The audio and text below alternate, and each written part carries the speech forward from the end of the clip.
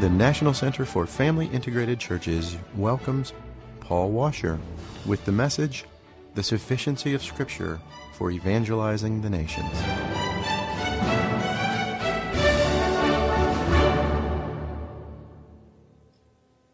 Just to begin, let me say this, that the work of missions, the methodology of missions, is not that complicated.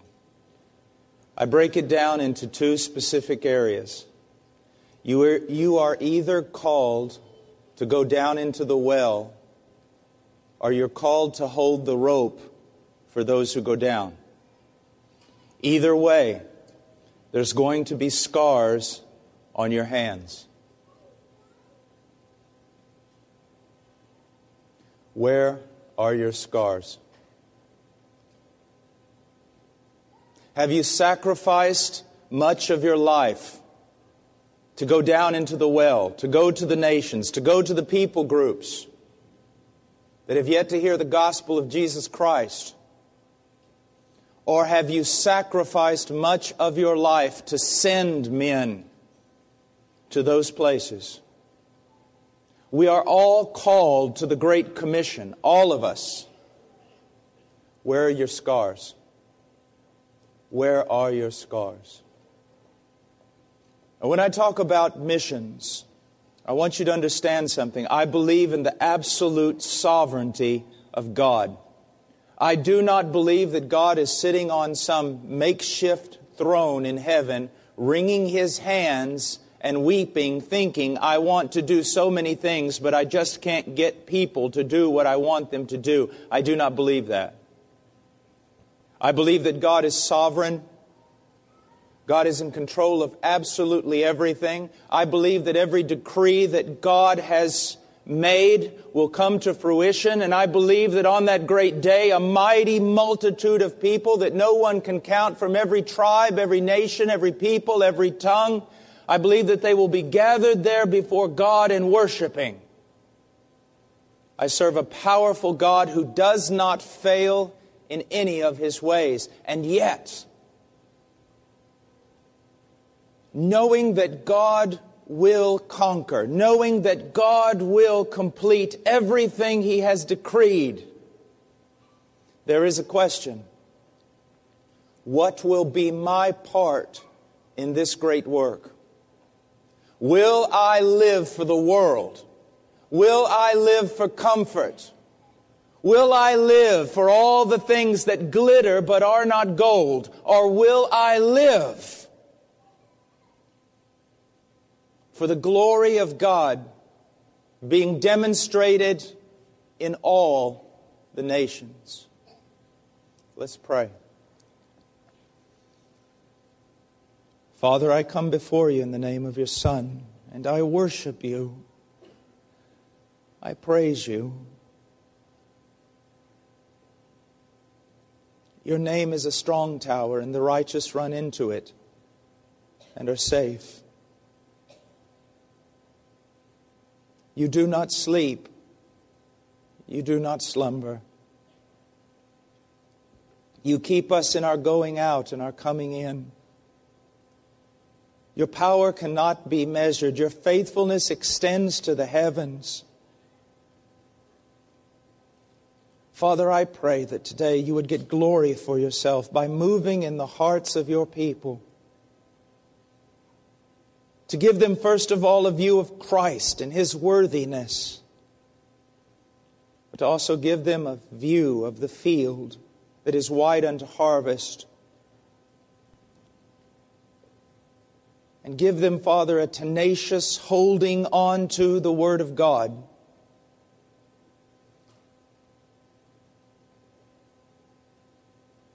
To go forth into all nations, teaching everything Your Son has commanded.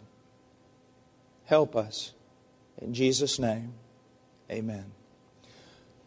Regarding the Word of God, let me say this, and it is extremely important that you understand it. If you believe in the inspiration of Scripture, the infallibility of Scripture, you have only fought half the battle. Only half. There is another battle that must be fought. You must not only believe that the Scriptures are the infallible Word of God, but you must believe that the Scriptures are sufficient for absolutely everything.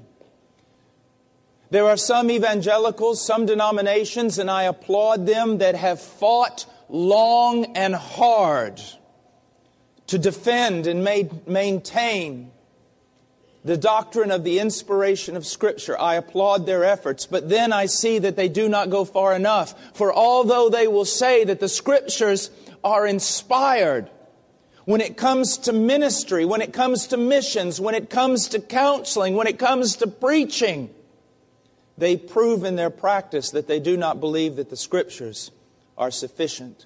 This is especially true with regard to missions. I want you to know that there is more missionary activity in the world today than ever before. And I'm going to say something that's going to sound critical and harsh. I believe that most of it, at least theologically, doctrinally, is nothing more than smoke and mirrors. Every kind of nuance of ministry on the mission field. But where are the preachers? Where are the proclaimers? Where are the church planters? Few and far between. We seem today to care more for making culturally sensitive churches than we do making biblically sensitive churches. I want you to know that cultures are a great expression of the sovereignty of God, and there are many good things in many cultures, but there is an overarching principle. There is a rule over every culture, and it is the Scriptures, the revealed truth of God. And we are not called to be rude, and we are not called to push our way through a culture and to treat it with disdain. Yet at the same time, we are called to call all the cultures to submission to the Word of God. Another great and important point. Someone wants to be a missionary, and so they go to seminary to study missions. That's not bad in itself, but it's quite incomplete. Why?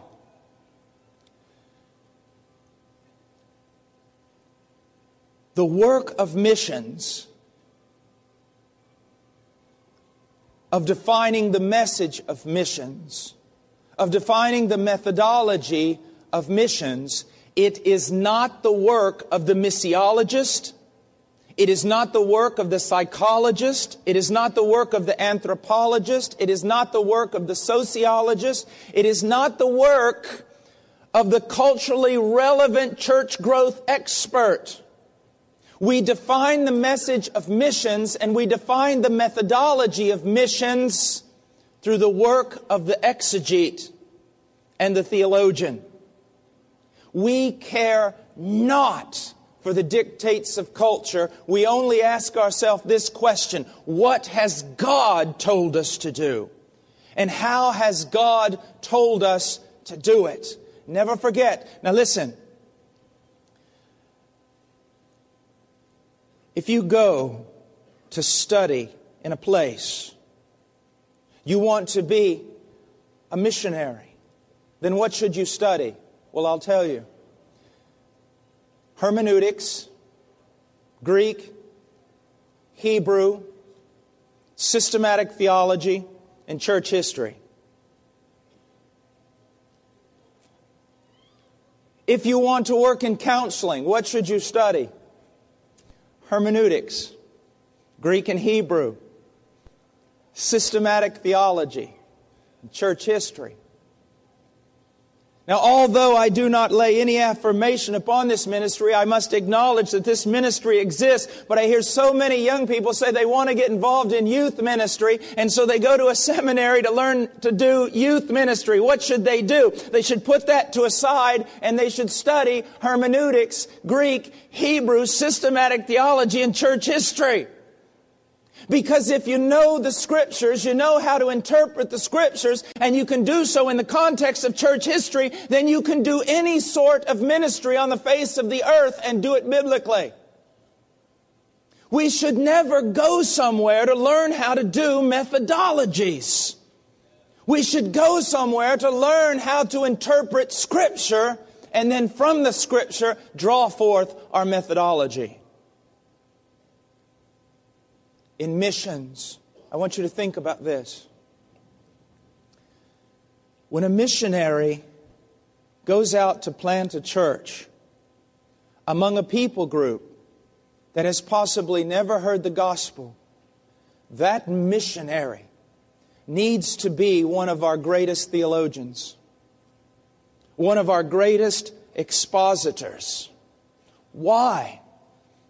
Because the doctrine, the church life, the family life, the piety, and everything else of that people group is going to be shaped by that man and by his teaching. But isn't it true that so often those who want to do missions are more given to methodologies, care little for the things of hermeneutics and systematic theology and church history? They want to just go, go, go. But I want to tell you this, and it's very important. Missions is not about sending missionaries. Missions is about sending God's truth through missionaries. And if they do not know God's truth and they have no ability to communicate God's truth, they have no business being a missionary. A young man called me many, many years ago while I was in Peru. And he was in seminary. And he said, "Brother Washer, I want to come down to Peru to work with you." I said, "Wonderful. How are you in your studies? Tell me about your study of Scripture. What are you working on at this moment? What book are you studying through?" "Well, Brother Washer, that's really not one of my strengths. I just want to come to Peru and give my life away." Okay. "Tell me about your work in systematic theology." "Well, again, Brother Washer, that's really not my gifting. I just want to come to Peru to give my life away." "Well, tell me about your growth in expository preaching." "Well, Brother Washer, I recognize all that kind of stuff is important, but that's really not who I am. I just want to come to Peru and give my life away." I said, "Young man, no one in Peru needs your life. The people in Peru, they need God. And they need someone who can come down here, open up their mouth and open up their Bible and tell them who God is and what God requires of them." Now you see, you dealt harshly with that young man. No, I did everything I needed to do to help him, to rock him out of this contemporary current that you can somehow do evangelism, you can somehow do missions because you're trained in culture. Or you've grabbed a hold of the latest church growth fad. Or you're riding the coattail of the latest guru in missions. There's much missionary activity. How much of it is worth doing? Now, first of all, I just want to say the Scriptures are sufficient. And there is so much that I want to say about that today that I'd need to preach about 6 hours. But I've only got a short time with you, so I want to look at a few things. First of all, the Scriptures are sufficient to tell you, command you to go. The Great Commission is not an option for the believer. I have written down here 5 different places: Matthew 28, Mark 16, Luke 24, John 20, Acts 1:8, that tells the church to go. That tells the church not to just wait for subjective leadership, but to open their eyes and look at the fields that are white unto harvest. That when you see all the Christians gathered together in one place, and yet there's over 1,000 people groups without the gospel of Jesus Christ, someone needs to open up their eyes and just say, the gospel's not being preached there, I'm going. To go. To go. For those of you who are parents and serious about training your children, your goal should not be the comfort of your children, the fame of your children, the renown of your children in Christian ministry in the United States. Your goal should be to prepare your children for two things: either to go down into the well and take the gospel to a place where it has never been preached, or to, with the same devotion, hold the rope for those who are called to go. We need to go. We need to go. We need to go. For so many years in the back of our Heart Cry magazine, we would simply put this: what part of go don't you understand? I wish I could take every one of you on a ride through the world. I wish for a moment you could crawl into my body and look through my eyes and see the horrid, ghastly things I have seen. From war to starvation to abuse to suffering to superstition. Things that have totally engulfed this planet all around the world at this very moment. Every crime, every suffering, every whimpering child can be traced back to sin. And the only way sin is overcome and annulled is through the gospel of Jesus Christ. The only way cultures are changed is through the gospel of Jesus Christ and teaching what He commanded in the full counsel of Scripture. What part of go don't we understand? Because the Bible is sufficient to tell you to go, to get serious about the gospel.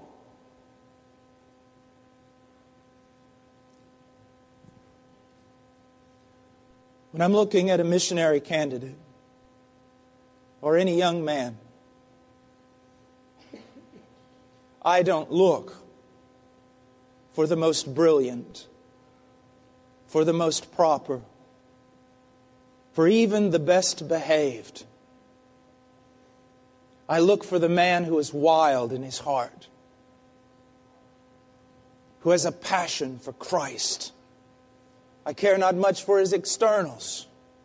I want someone who will walk into the middle of a plaza, open up a Bible, and start crying out, "Thus saith the Lord," until either people are converted or they take him, his Bible, his tracts, and his little portable pulpit and throw him out in the street. And I want that same young man to pick himself back up and walk into that plaza again and preach.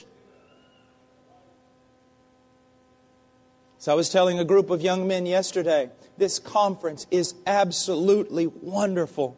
I've learned so many things just listening and just watching some of you, your children, your marriages. It's just absolutely wonderful. But this is not the real world. You have to come down off of this mountain, don't you see? You have to go into the valley where all the demon-possessed people are. You have to preach the gospel. We need young warriors, hardened, fearless, who care not for anything. Their own life is not sacred to them. Are willing to go, willing to go, willing to go. The Scriptures tell us to go. The Scriptures tell us why to go. Why to go? First of all, why do we go? Well, let me say this. Oftentimes in mission conferences, you will hear that we need to go because of the great need, because of the great need, because of the great need, because people are perishing, people are perishing. That is true, and that is one of the reasons why we go, but that is not the primary reason why we go. Why do we go? We go for the glory of God. Listen to what Malachi says. It says, "For from the rising of the sun even to its setting, my name will be great among the nations, and in every place incense is going to be offered to my name, and a grain offering that is pure, for my name will be great among the nations, says the Lord of hosts." Why do you go? You go for Him. I ask missionaries this. I say, have there ever been times when you have stayed up all night, unable to sleep because of your burden for the lost? Many of them say, yes. It afflicts my heart to know that that people group is without the gospel, that they're dying without the gospel. It hurts me. It kills me. I have spent many a sleepless night in that way. I say, good. Now let me ask you a question. Have you ever spent a sleepless night pacing the floor because there were places on this globe where Jesus Christ is not worshipped as He ought to be worshipped? And many of them look at me with question. I've never heard such a thing. You see how humanistic we can be? It's all about man. No, it is about man, but it's not all about man, and it's not even primarily about man. It's about God. Because I can tell you this, when you walk into that plaza thinking that you're going to preach the gospel and that angels are going to sing in the sky and that people are all going to be converted and then they're going to pick you up on their shoulders and carry you around singing the Hallelujah chorus, when you're a young missionary and you go into that plaza thinking everything is going to be wonderful and they start calling you a demon, and they grab you and throw you out on the street, it's going to take a lot more than a love and a passion for men to make you get up, go back into that plaza and preach again. You're going to have a passion for the glory of God. You will not be rid of me. Why? Because every inch of this planet belongs to Jesus Christ. Every person who breathes belongs to Jesus Christ. And I am here for Him. I hope all of you have heard the Moravian story. In Paris Reedhead's sermon, 10 Shekels in a Shirt, which is in my opinion, one of the greatest sermons that's ever been preached. He talks about the young Moravians who realized that in the West Indies, there was a group of about 3,000 African slaves who were being held over there. But the man who ran the island said that no one, he was an atheist, he said that no preacher would ever be allowed on that island. And then if one shipwrecked, they would take him into safety, but they would put him in a house or a room where he could not share the gospel with anyone. 2 Moravian boys heard that. It so broke their heart that they wanted to go there as missionaries. They knew they would not be allowed to go there as missionaries. And so what did they do? They contacted the man from Hamburg and they sold themselves into lifelong slavery so that they could go to that island as slaves and be able to witness to the other slaves. And as the boat was pulling away from the dock and the parents were crying and weeping for the loss of their sons, the 2 boys locked arms and one of them cried out, "May the Lamb receive the full reward for His suffering." They went there. They sold themselves into slavery for the glory of God. Oh, that we would have children like that.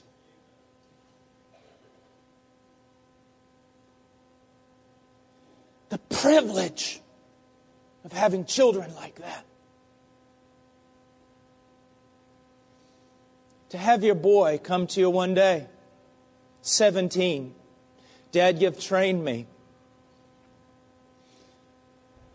You've trained me. I must go." "Where are you going, son?" "To such and such country." "Son, you go across that border and you preach the gospel. They'll kill you." "I know, Dad."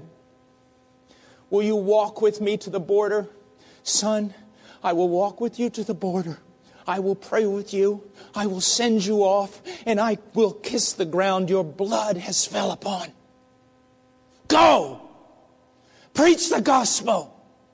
You're going to die, son. You might as well die for something. For Him.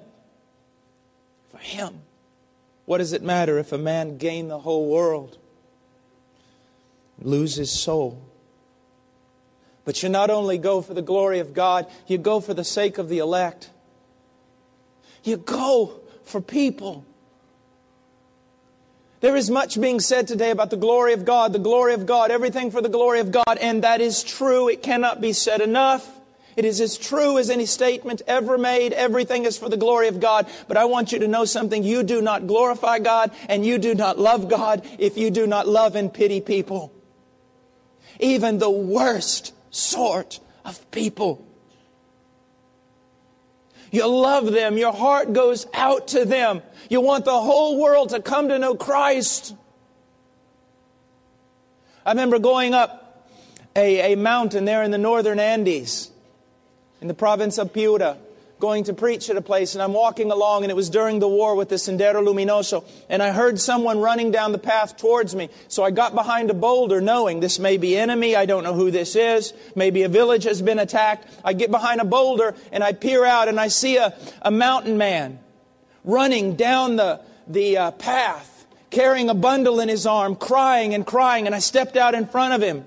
I said, "What's happened in the village? What's going on?" He says, "It's not the village. It's not the village. It's my baby." I said, "Let me see him.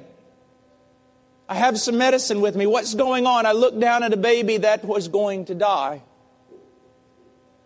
And I said, "Why are you running? There's no doctor down the hill." He goes, "I know, but I've got to get to the priest. I've got to get to the priest. I've got to get to the priest." "Why?" "My baby will die. We'll go to hell. We'll go to hell. We'll go to hell." And I said, "You just found a priest. One who knows the Word of God. Let's sit down and talk about the gospel. I'll give you a great assurance, not from some religious superstition, but from the Word of God itself." People like that all over the world, perishing, suffering. But not just people. The elect of God. Listen to what the Apostle Paul says. "For this reason I endure all things for the sake of those who are chosen, so that they also may obtain the salvation which is in Christ Jesus, and with it eternal glory." Listen to me. Some of you have come around and talked with me, and the moment we talk, it's just obvious. We're brothers. We're sisters in Christ. We're closer to one another than blood kin. We would die for one another. Even after just a few minutes of conversation, we want to go home with one another and talk about the great things of God. We're sad that the conference will come to an end. We're sad that we don't have enough time to meet everyone. We're so in love because of Christ. Well, I want you to know, in the darkest nations of this world are found the elect of God. When we go to the missionary field, when we go to the darkest holes in the world, one of the things that burns in the back of my mind is this: I'm going down into that dark and dangerous hole to pull out of there some of my brothers and sisters in Christ for whom Christ has died. I'm going to get family that are in bondage, that are oppressed by the devil himself. I'm going to get them.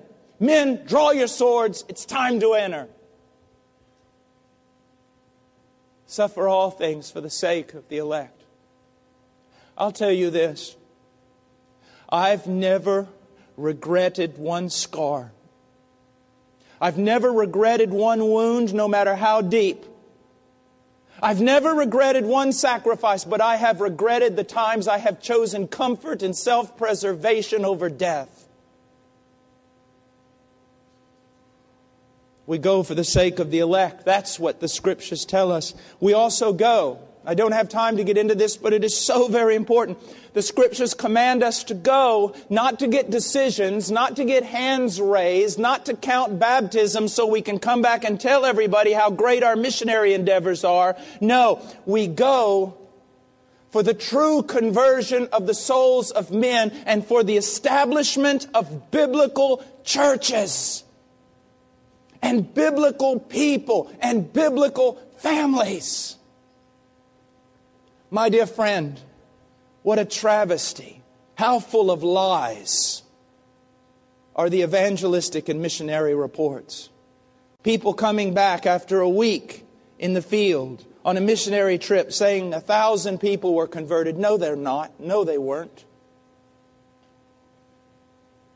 It is the joke of indigenous missionaries. Oh, here comes the Americans, and they're going to preach and do their conference and count all the heads that are converted and go back to the States and boast about how many people were saved, but none of them are going to show up to church on Sunday. We must tell the truth. Missionary work is hard. And sometimes, every once in a while, there is a great move of the Spirit and people are swept into the kingdom, but it means more than a decision. When the Spirit of God is working and sweeping through the people, it does not simply leave a few carnal people behind with hands raised. It leaves behind people who are dramatically changed, who gather together in the fellowship of a local church and start living like biblical Christians. It transforms the culture.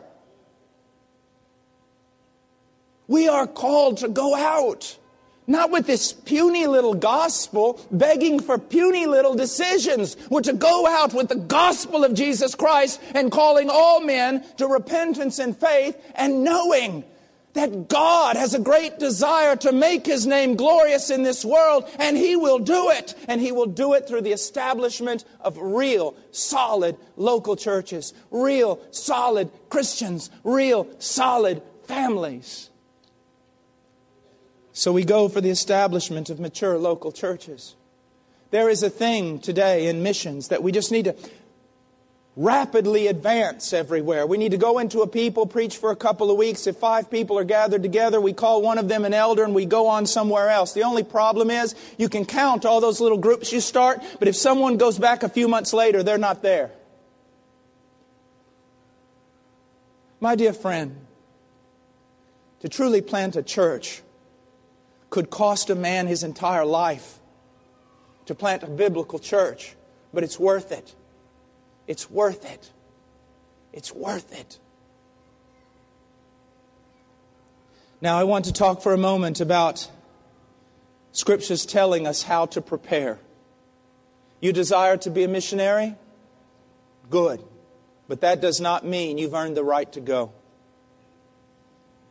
It's like young men when they are awakened to the opposite sex, when they are awakened to love. Our culture tells them, well, it's now time to participate. No, that is God's signal to them that it's time to prepare even more seriously than before. You do not have the right to take to yourself a wife unless you have prepared yourself to be a biblical man. In the same way, I desire to be a missionary. That is not enough. You must prepare. And how must we prepare? Look at the example of Ezra. In chapter 7, verse 10, it says, "For Ezra had set his heart to study the law of the Lord." He'd set his heart. He had made it his purpose to study the law of the Lord. Why? The people of Israel, their greatest need was to know God and to know God's will. It's the same for missions today. We must set our hearts to know the law of God. I care little about other things. To know the law of God and to practice it. Teaching them, Jesus said, what I commanded you to do. And to teach His statutes and ordinances in Israel. Paul told Timothy, be diligent to present yourself approved to God as a workman who does not need to be ashamed, accurately handling the word of truth. Again, missions is not about sending missionaries. Missions is about sending truth through missionaries. And if you're going to be a vessel of God to the nations, you must know how to handle truth. You must be trained in the Word. Young men, listen to me. You need to just literally breathe the Bible. You need to bleed the Bible. You need to be saturated in the Scriptures, memorizing Scripture, reading the Scripture.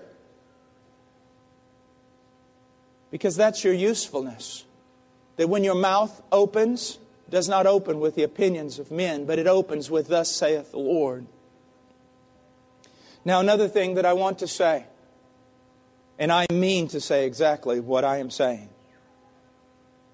In the preparation, we need the Word of God. But I'm going to say something that will scare some of you. We must be filled with the Holy Spirit. One of the great problems in Reformed movements, serious conservative movements that take the Bible seriously and want to be biblical, is that we have become afraid of the person of the Holy Spirit. And it's obvious because there is so little power among us. I want you to realize something. The apostles, they spoke to the resurrected Christ, and yet they were still timid and had no power to proclaim until the day the Holy Spirit fell upon them and they were transformed.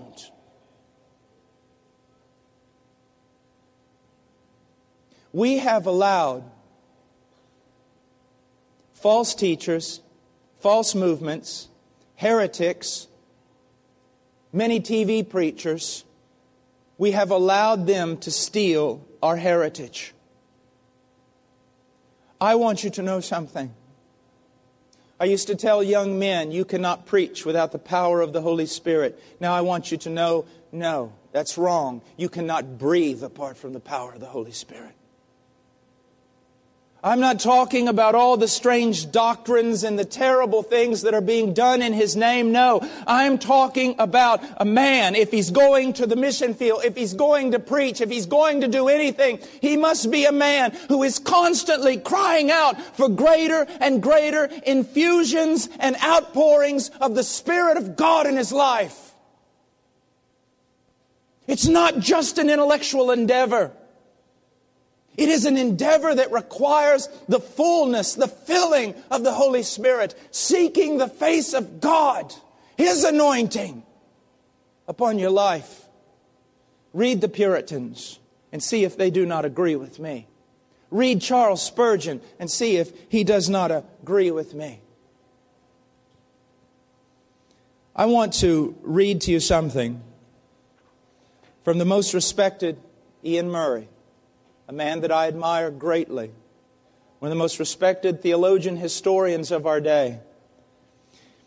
He says this: while Pentecost instituted a new era, the work of Christ in bestowing the Spirit did not end then.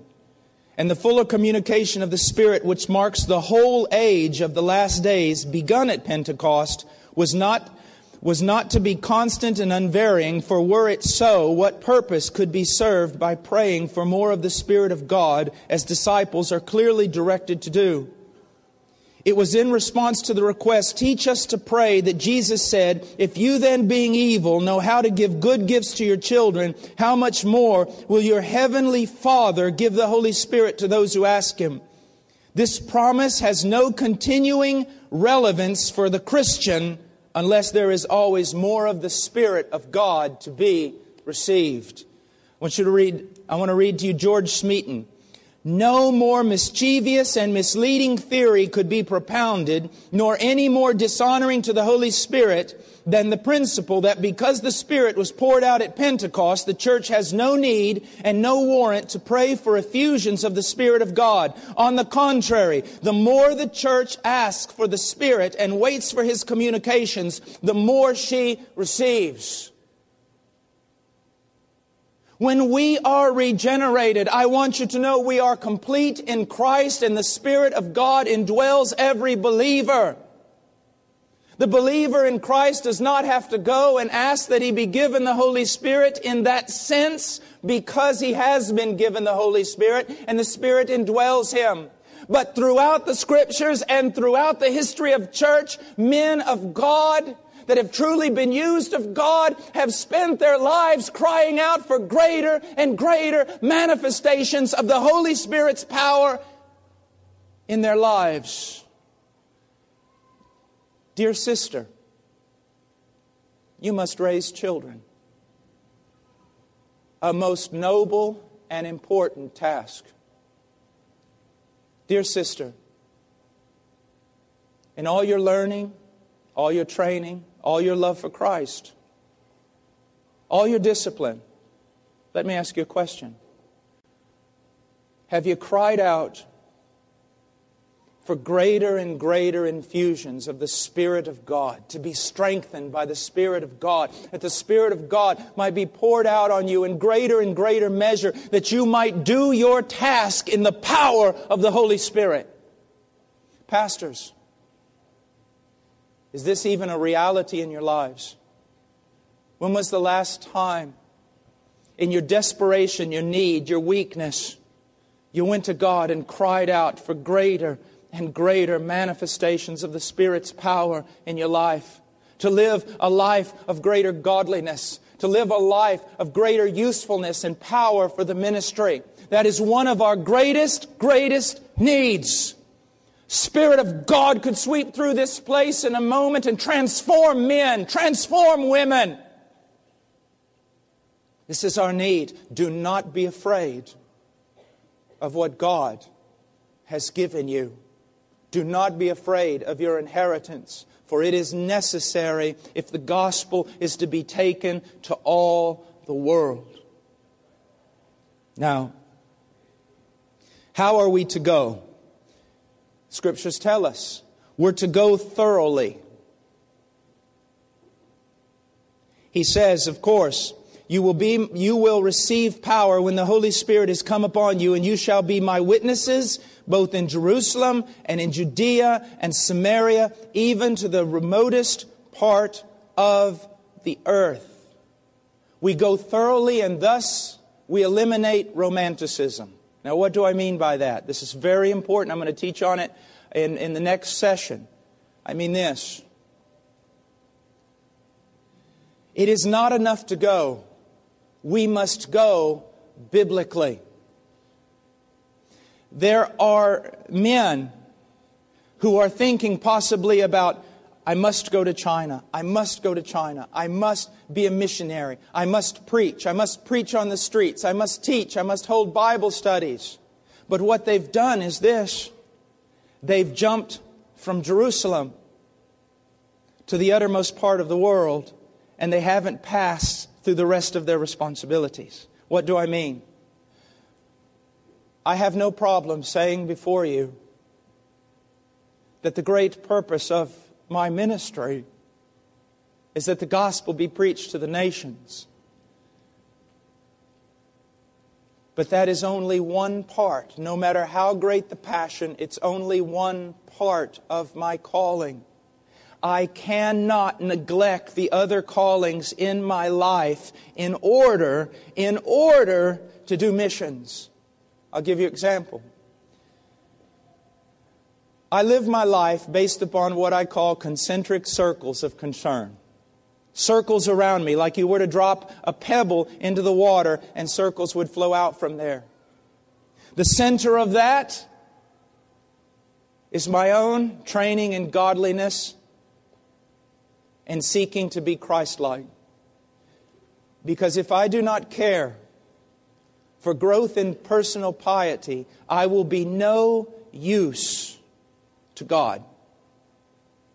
So my great concern is not going over to preach the gospel to the world. My great concern is, first of all, growing in personal piety and Christ-likeness. My second concern is my wife.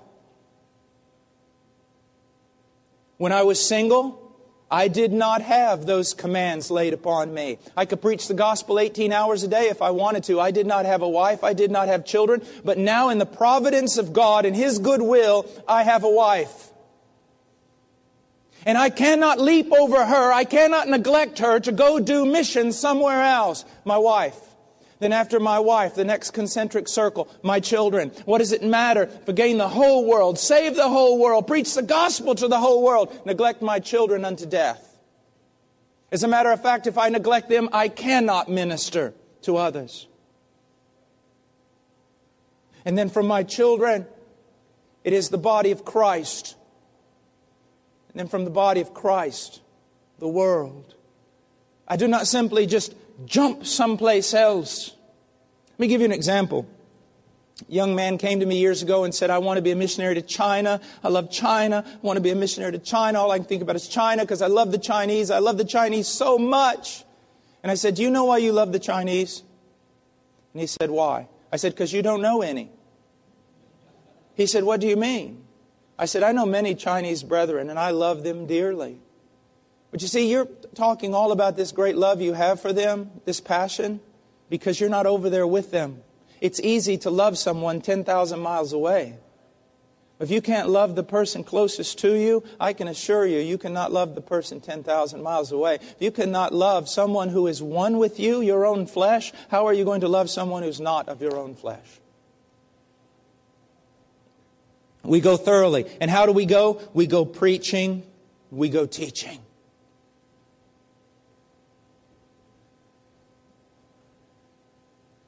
We need men who find nothing in themselves to scatter about the world, who look inward and see that the world needs nothing of what they personally possess as a man. We need men who realize that they must be sent out not to carry themselves to the nations, but to carry the Word of God to the nations. Our usefulness in the mission ministry is according to our ability to communicate God's truth to men. It is truth that transforms, and therefore we need preachers and we need teachers. We need men who's going to make it their job to spend half the day alone with God studying, and the other half of the day making known what they have learned to others. And teaching the full counsel of God's Word. Not just going into a culture and saying, you have Jesus now, everything's going to be all right. But you have Jesus now, and now I must teach you how to walk in Him. And little by little, like good leaven, leavening a whole lump, the truth of God's Word is going to pass through your life and pass through your family and transform everything in its path. We need to go. He says, go therefore and make disciples of all nations. Make followers of Jesus Christ, baptizing them in the name of the Father and the Son and the Holy Spirit, teaching them to observe all that I commanded you. We need men who not only preach the truth, but seek to live it. Not only seek to get others submitted to the kingdom, but strive for their own submission to the kingdom. Teaching what has already been commanded us.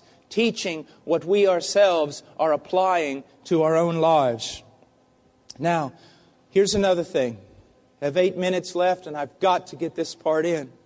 We must not only go thoroughly, we must not only go preaching and teaching, we must go praying. So, you want to be a missionary. You've got the theology of David Brainerd. Congratulations. Do you have the prayer life of David Brainerd? Are you known in the night watch? He was. Passed the entire night praying on a log in the snow, crying out for the conversion of the Indians, praying Hyde of India. If they asked him, do you want to preach or do you want to pray? He would say, let some other man fill the pulpit. I will retire to the closet. Spurgeon. You know him as the greatest preacher who maybe ever lived apart from the apostles. Do you know him as a man of prayer? I have studied men and their usefulness to God. And many times I do not find much in common. But I find this. They recognized their weakness. And they were men who sought the face of God. Men who prayed.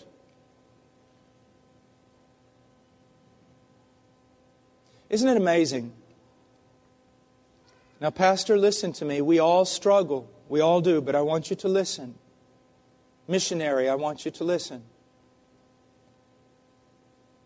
Walk up to a pastor, how's your study time? Well, I'm studying well, I'm reading good books. How's your prayer life? Well,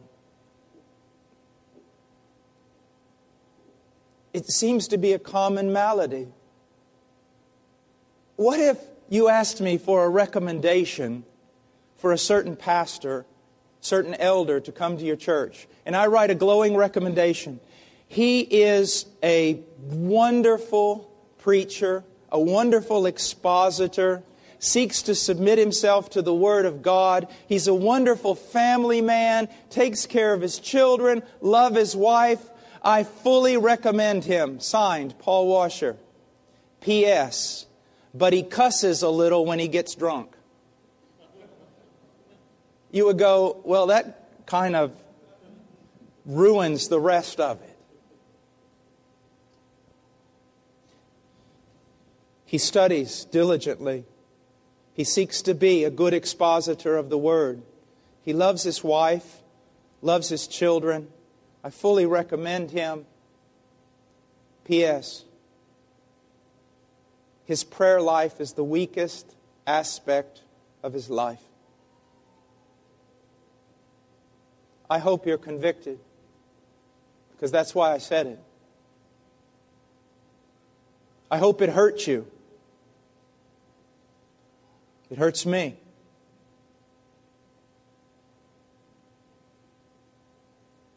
We have not because we ask not. I don't understand that in the providence of God, but I am not called to understand it in the providence of God. I'm called to believe it. I'm called to obey it. We have not because we ask not. I say this all the time. I have many, many friends who are medical doctors. I just been blessed. They know more about my wife than I do. They can tell you everything about how she functions, how she breathes, how she gives birth. They can tell you everything about my wife, but they don't know my wife like I know my wife. You may outshine the world in your theological, doctrinal knowledge of God. But do you know God? Do you know Him? Do you walk with Him? Are you a man of prayer?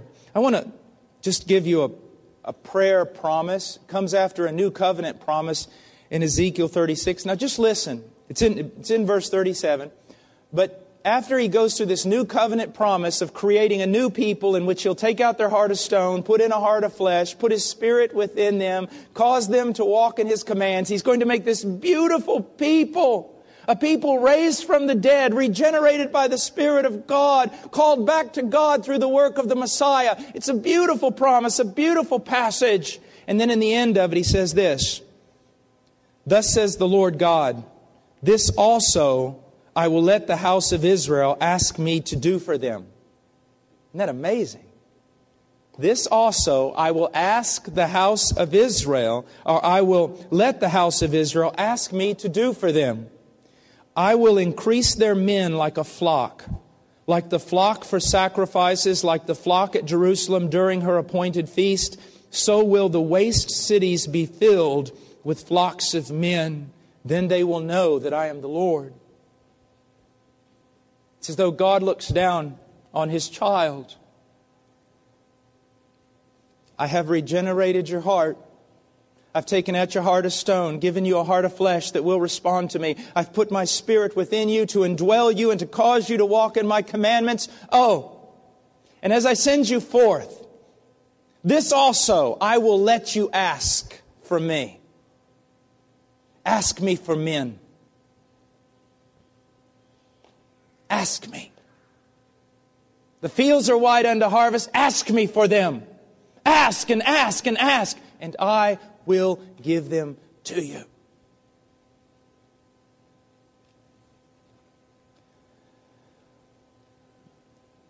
I want to say this last thing, and it's simply this. Go caring and loving. My dear friend, listen to me.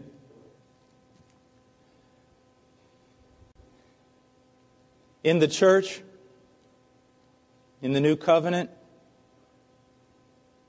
love is not something. It's everything. It's everything. It's everything. To love the Lord your God with all your heart, soul, mind, and strength. To love your neighbor. To love deeply. To love sacrificially. To love that leads to mercy. To be willing to befriend the most broken, the most degenerated, the most filthy human being on the earth, because such were some of us. But we've been bought. We've been cleansed. To go into this world because your heart is aflamed with love for God, love for God's people, and love for even your enemies. Your enemies. Let's pray. Father, I pray that you would use this exhortation in my life and in the life of my brothers and sisters in Christ. That we would go and go biblically, trusting in the sufficiency of Scripture. In Jesus' name, amen.